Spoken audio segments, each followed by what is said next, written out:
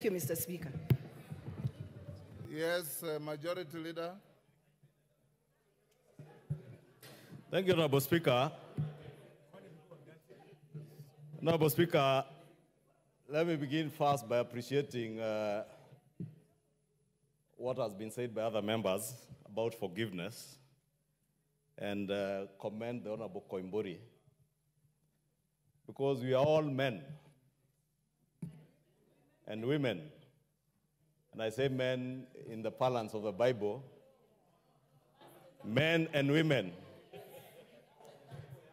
and we are honorable men and women, and we ought to carry. Honorable Speaker, I beg you protect me from the Honorable Betty. I say, Honorable Speaker, that we are seen and viewed to be honorable men and women. And it is perceived, or it should be, that we are among the very best in our society, because our people elected us as among the best of the people in their constituencies. And I'm sure even the people of Juja elected the Honorable Koimburi, believing he was one of the best among us, the people of Juja. And therefore, he has been very magnanimous to apologize. And the book of 1 John 1:9.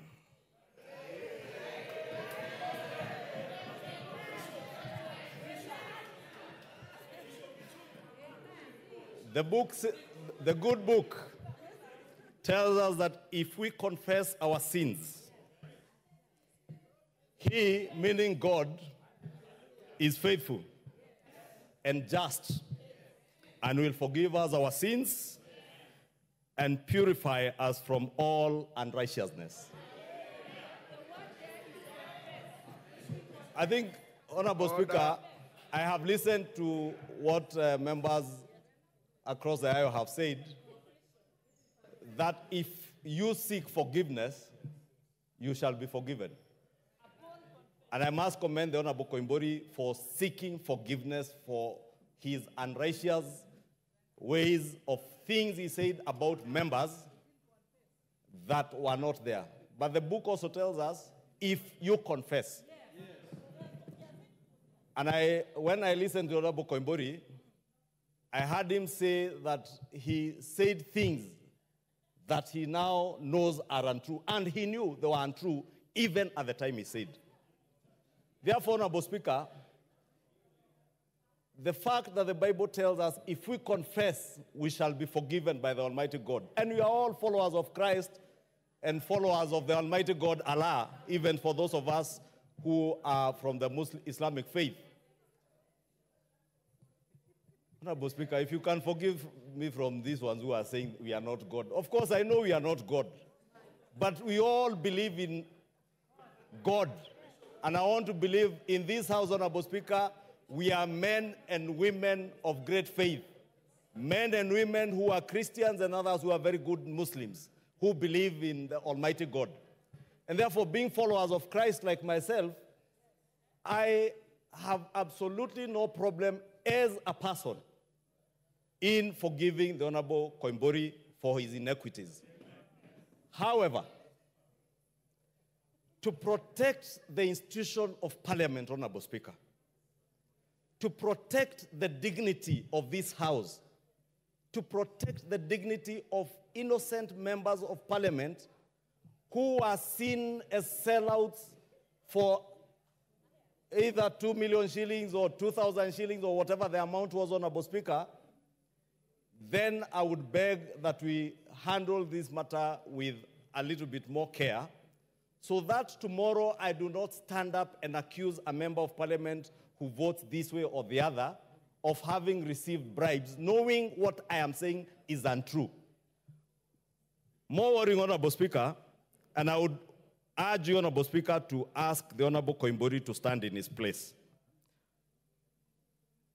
Because if you seek forgiveness, please do so with clean hands. When the Honorable Koimburi wrote that letter last week, Honorable Speaker, that letter was delivered to your office in the evening. A copy was delivered to my office. and a copy, I think, to the leader of minority because they were copied. And I would have wanted to hear the Honorable Koimburi confirm if indeed what he says, he was the author of this letter. This letter was delivered by a staff member in his office, whom he knows, and I don't want to name him because he's not here, but the Honorable Koimburi knows his staff member who delivered that letter. The letter was stamped in my office. Unfortunately, the person who stamped it received, put one stamp upside down on the copy that he came with, that he was to return with. And he asked that it be stamped properly, facing up, and it was stamped. That is the letter that circulated on social media last week. The Honorable George Koimburi, on his social media platform, specifically on his Facebook page, stamped the same letter fake and said it is fake news. I would therefore have been more convinced to believe in the seeking of forgiveness by Honorable Koimburi if he also came out clearly to tell the people of Kenya whether the dishonesty exhibited on his Facebook page is not the same dishonesty he now seeks to exhibit on the floor of this house, pretending to seek forgiveness that he does not mean. But if the Honorable Koimburi can confirm to me and to this house that even his actions on Facebook page that day were informed by other factors other than the truth, Honorable Speaker, and confirm he was the author of this letter, then I am more than willing myself to forgive the Honorable Koimburi. Failure to do that, Honorable Speaker, and that's why I say there must be a balance between our faith and the dignity and honor and respect of this House, Honorable Speaker. Failure to do that, then I would strongly recommend, because Honorable Koimburi cannot be in a church and allege one thing, come and draft a letter seeking forgiveness, then the same evening post on social media that the letter is fake. A week after, appear on the floor of this house now saying a different thing. Which George Koimburi do we believe? Which George Koimburi are we seeing here? Which George Koimburi is here? Is it the George Koimburi who lies in church? Is it the George Koimburi who stamps letters fake on social media? Or is it the meek-looking George Koimburi who is seated here now seeking forgiveness? If this George Koimburi seated here seeking forgiveness, Honorable Speaker, is the same Koimburi, I forgive him. If the George Koimburi of lying in church and later denying and reasserting the lie, then I will not forgive that George Koimburi. But the George Koimburi who is here, if he wants to be honorable, if he wants to dignify this house, he must come out clean, confess, one, to the lie he said in church, confess to the lie he sold on social media. If he comes out clean, I am more than willing to forgive the Honorable George Koimburi and ask the Almighty God to also forgive him for having lied in church. And the Honorable George Koimburi is my very good friend, Honorable Speaker. In fact, the Honorable George Koimburi, in his first election as a member of parliament, he will tell you, he had serious problems when he was seeking election first as a member of parliament. The Honorable George Koimburi was elected never having set foot in a single political rally in Juja constituency.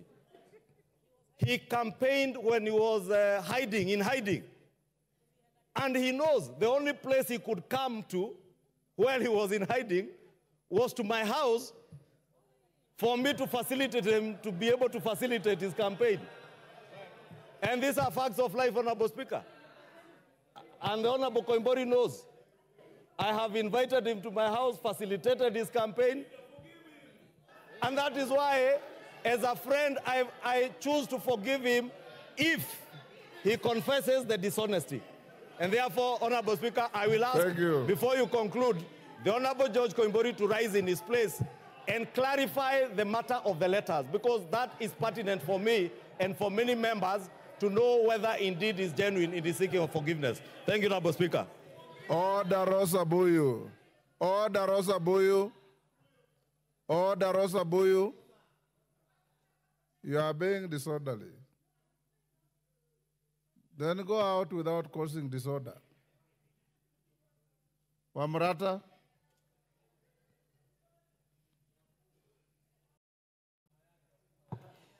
Thank you, Mr. Speaker. I stand to address this issue of Koimburi.